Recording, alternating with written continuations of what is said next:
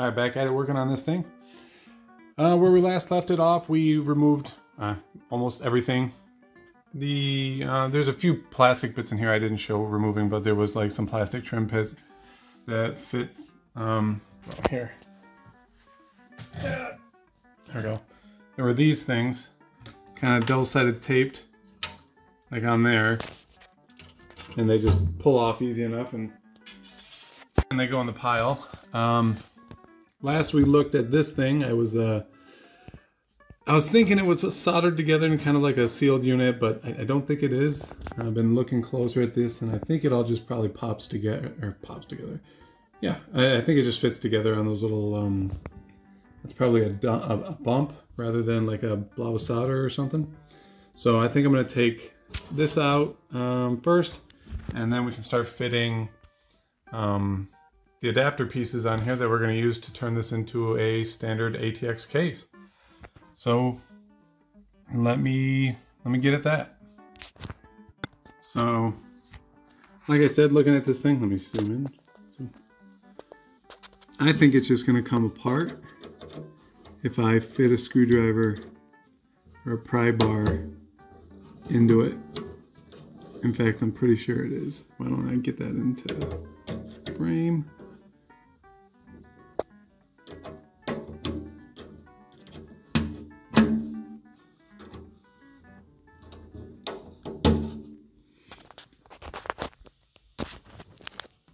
You have to excuse the shaking cam, but I don't have a, oh hey, yeah, easy enough.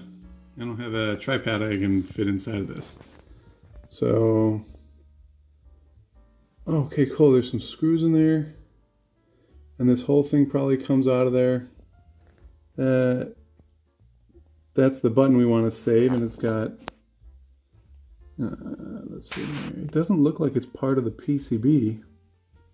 So that's gonna help. Let me pull those screws out of there and pop this thing out of there. All right, I got the screws out. So, okay, well, it doesn't just pop off of it. Does the PCB come out of there? Okay, the PCB will come out. Probably should have popped that little connector out of there for the power button first, but no big deal. Let me do that now. I'm gonna need another hand. Okay, got it out. No problems. No damage. So that can go into the pile. And then we have to get rid of this metal shroud on here.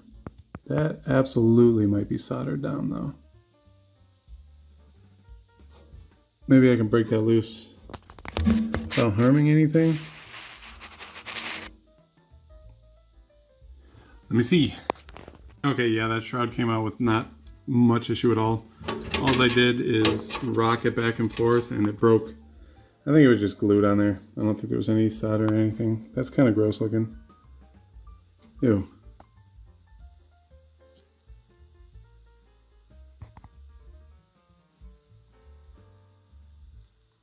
There we go. It's like rust or something. Something spilled in there, something got wet. Anyways, doesn't matter. It's out. Parts in the pile. And then this one here, power button. You have 3 wires going to it. I believe they're labeled.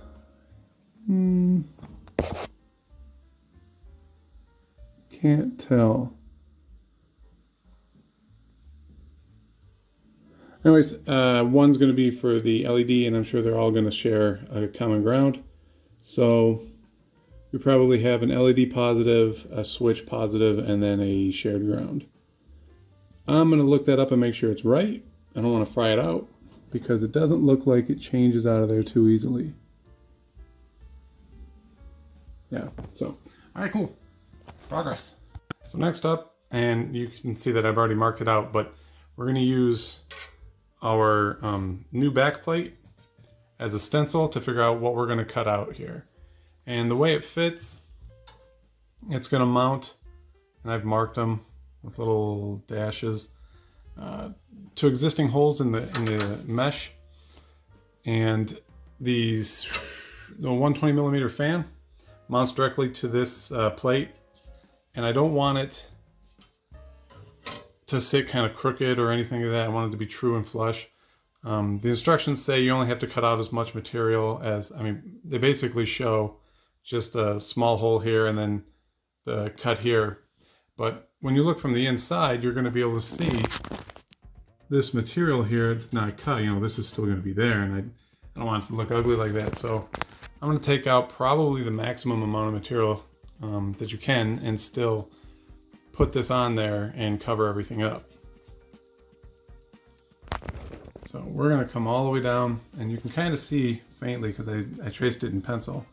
This is going to be the edge of our back plate, and then the black line is going to be where I'm going to cut. So it's going to be a very fine line between hidden and shown with this, but it all bolts together nice. So there shouldn't be any, once it's on there shouldn't be any issues with it moving around or revealing any cut edges. And on the inside, it should look really nice and clean. That's the plan, at least. So I'm gonna drag this outside, as long as it's not snowing, and cut it out. And just like that, there is no going back.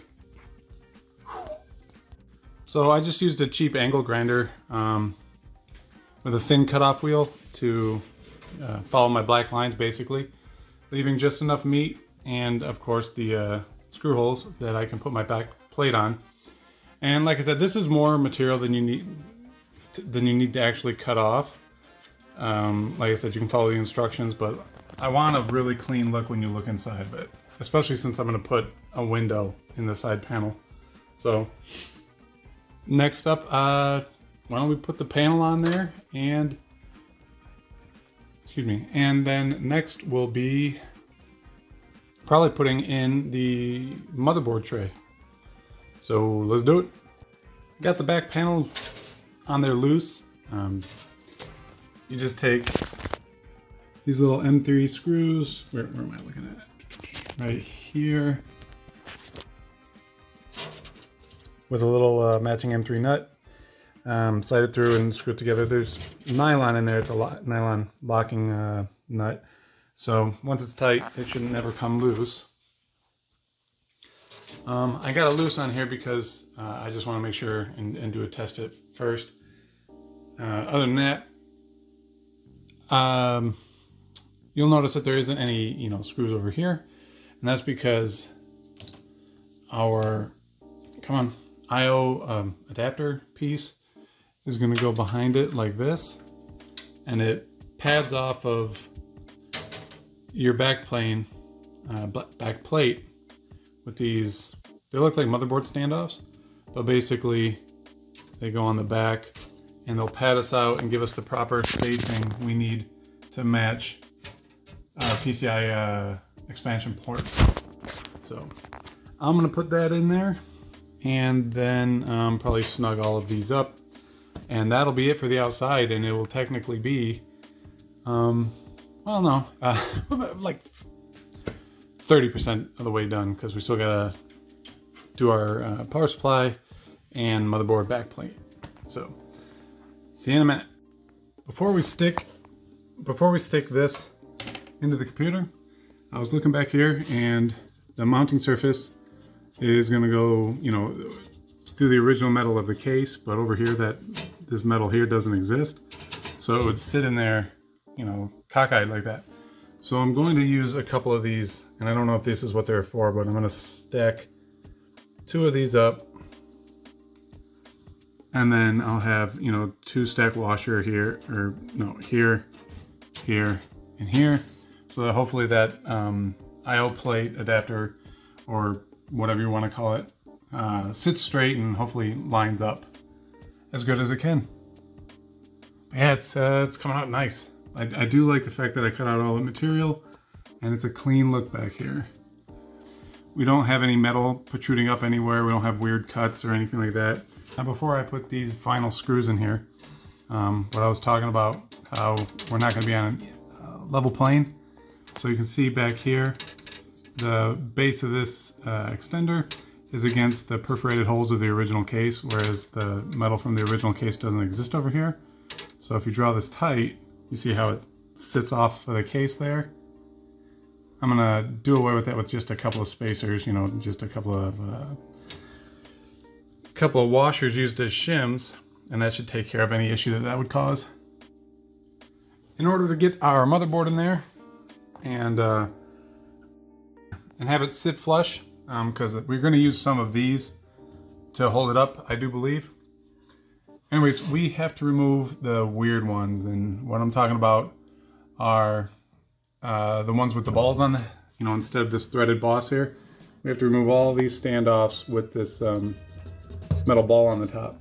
And there's only a handful of them. We got one here, here, here, there, and yeah, right here.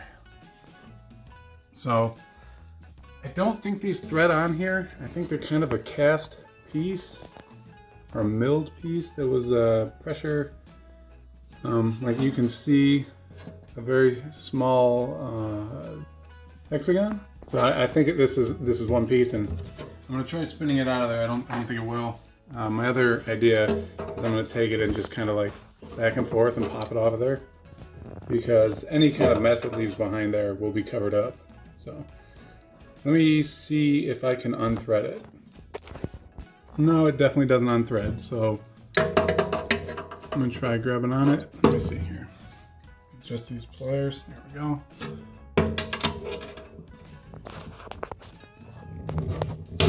Oh, yeah. Hey, look at that. That came out of there easily. Come on, focus. There we go. Yeah, that came out really easy and cleanly. Nice. I'm gonna do that to the rest of them. All right, I just got finished removing all of those stands. Whoa, hey you. And I want to fit the motherboard tray in there, and the white that's on there is just there's a protective film on it. So in order to fit this in here, some of these the standoffs are located in the right spot, and some of them you can see there's no provision in this motherboard tray for them. So we're gonna have to do the same thing to the ones that aren't gonna work that we just did. I've already taken the time to circle them. There's 6 of them, and it seems like what we're gonna do is the same thing we did to those other stands that I just removed. We're just gonna grab them with the pliers and work it back and forth until it pops off, and then we should be able to fit the motherboard tray in here. Now, I thought the motherboard tray was going to sit on these stands, but evidently not. We're going to sit flat against the back of the, well, the case rather, or actually. But yeah, that should, this should be simple. I'll see you in a second. Okay, so the motherboard back plate, or whatever we call this thing, is sitting down flush. It has a little bit of like leeway cut for the pegs so that you can slide the motherboard tray, you know, left and right. It actually fits kind of snug. There we go. So you can align exactly how it has to be. You know, because I'm sure these are you know, there's a little bit of variance, you know, plus and minus in the making of this board here, so that really is probably going to help. And then I got to looking at these original standoffs versus the standoffs that the new tray provides, and I was wondering if these are going to be too tall. It's kind of tough to, you know, eyeball it, so I broke out the calipers.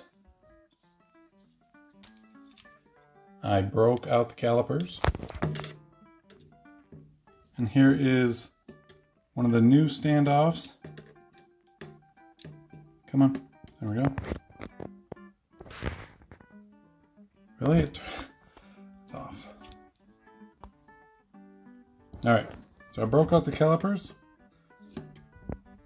And we have 8.86, 8.85 millimeters.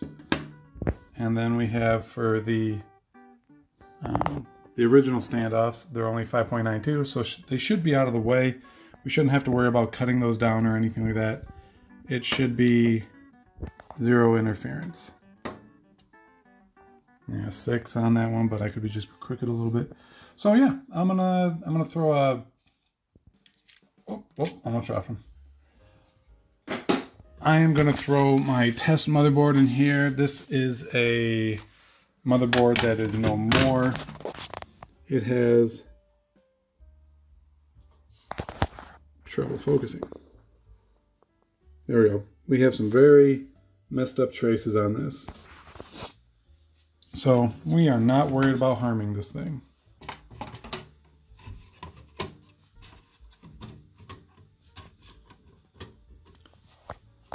So just trying to line up our standoffs.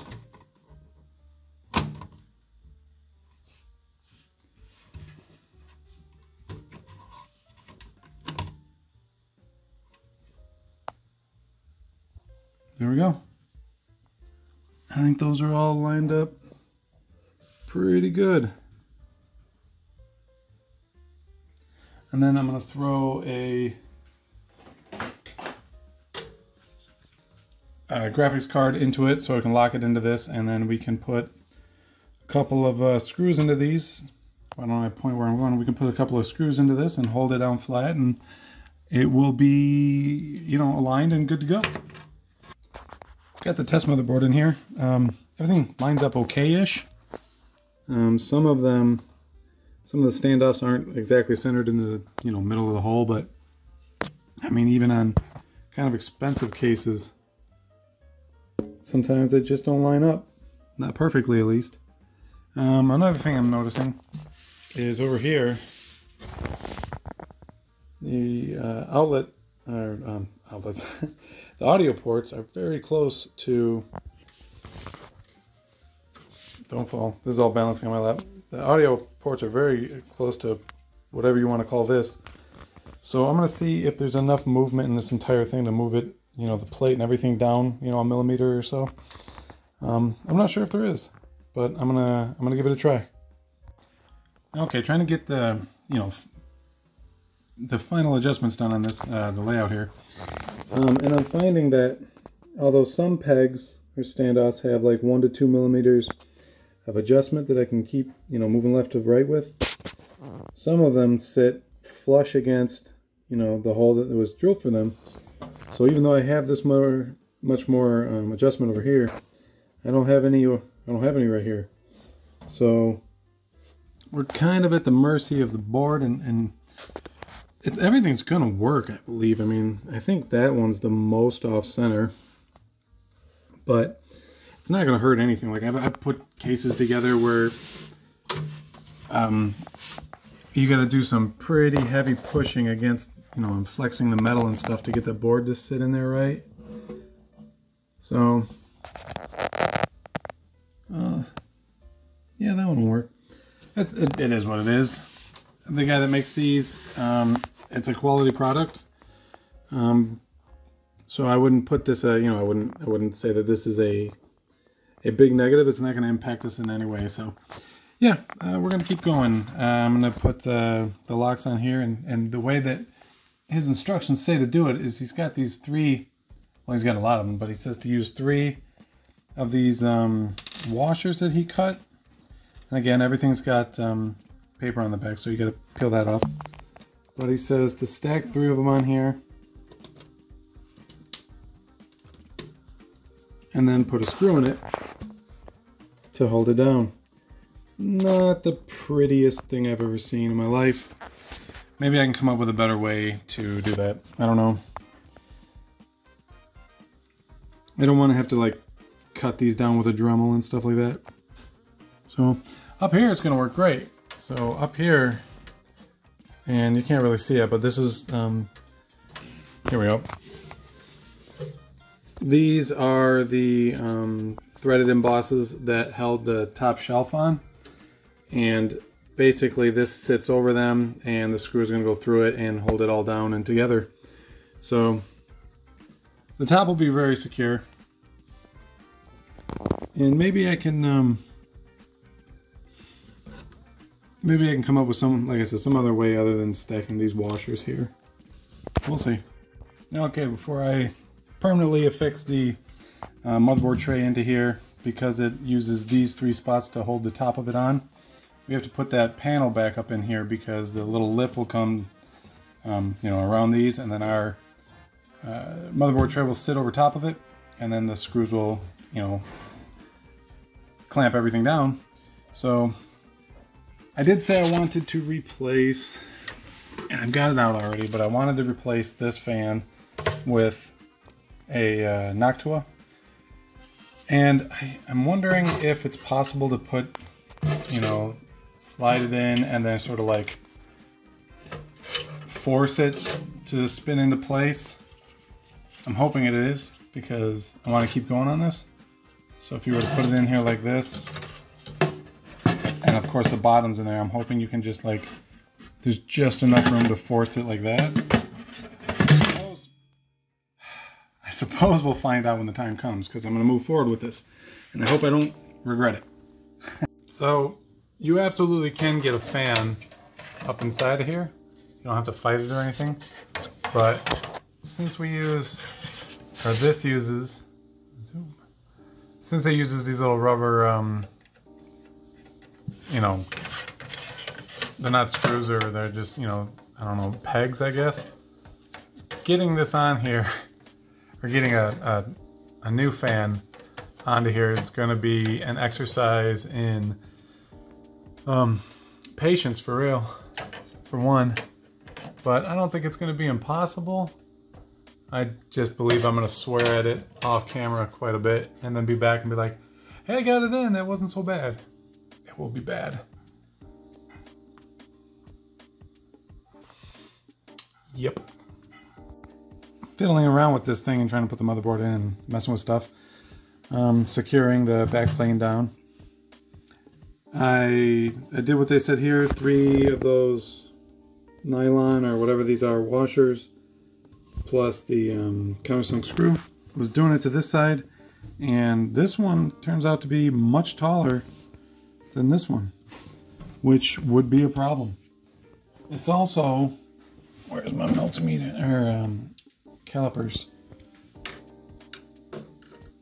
It's taller than just my standard 9.48. Taller than the motherboard screw downs, 8.7. So that's no good right there. There's no bueno. So I'm just gonna break that one off. I'm gonna grab the old pliers and break it off. Oh, I gotta take this out and break that off. Yay. So we're currently at a point where I can mount the motherboard in there, graphics card. Of course, these aren't the final parts that are going in here. They don't even work. But we got our back panel installed, and when you look inside the case, it doesn't look like it stands out. There's no, you know, extra metal popping around and stuff like that. I'm really liking how this is coming out. The next couple of projects, I think, are going to be tackling the power supply conversion. If you remember, this thing is ridiculously large and doesn't use, you know, your standard ATX power leads, so we're going to change that. We also have to adapt our power button right here. Got to adapt the power button to your standard front panel header, and we're going to cut this section out because we want to install USB 3.0 and audio headers. And I might as well, where is it? Oh, there it is. There. Got it. So I have this thing here, and of course I'm not gonna use it as is. I'm gonna have to cut off material around the USB ports and stuff like that. But we're gonna cut it and then fit it nicely into a similar size hole that we're gonna cut here, and then blend it together. It's probably gonna need to be put into place with some like JB Weld and sanded and painted to match, because of course it's black versus the you know, silver of the case. I also want to try and match the width of this flat part right here. So of course it's going to go a little bit lower than factory, but I do want it to look like it belongs on there. The only sort of downside is we're going to have this blue color in the USB 3.0 on the face of it. I could always color that in with like a silver Sharpie or something like that, but that is what it is, and I think it's going to look great. Should be simple enough to build something to mount it inside of there with this, using the existing screws. And if not, I can always add 3D print or just come up with something. I'm sure I will. But yeah, overall, this is coming out fantastic. And I can't wait to build a system in here. Sorry, I'm just, yeah, just looking at things and going over things in my head. Anyways, yeah, so that'll do it for this one. Go ahead and leave it a thumbs up if you liked it. If you didn't like it, please give it a thumbs down. Let me know in the comments if like you have any ideas on how I could better make this look more, you know, unchanged. I know there are companies out there. This is rolling around on some screws. There are companies that make, especially like, what's it called, Laser Hive. They make a button out here, but it sits on the outside of it. It's a kind of a bulky thing, and I want this nice and flat. So I have a pretty idea on how I'm gonna use all this, but you know, if you have a better idea, by all means, put it in the comments. Other than that, I thank you for watching my video, and I will see you in the next one.